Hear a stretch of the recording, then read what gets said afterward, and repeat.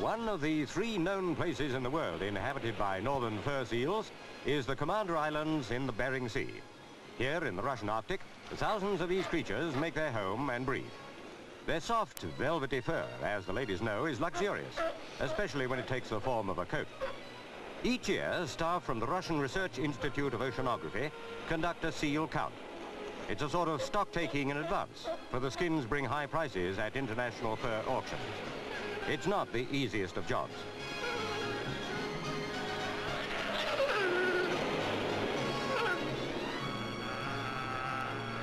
Incidentally, apart from counting their rubles before they're skinned, the scientists also study the seal way of life. It's certain they'll do something about the overcrowding.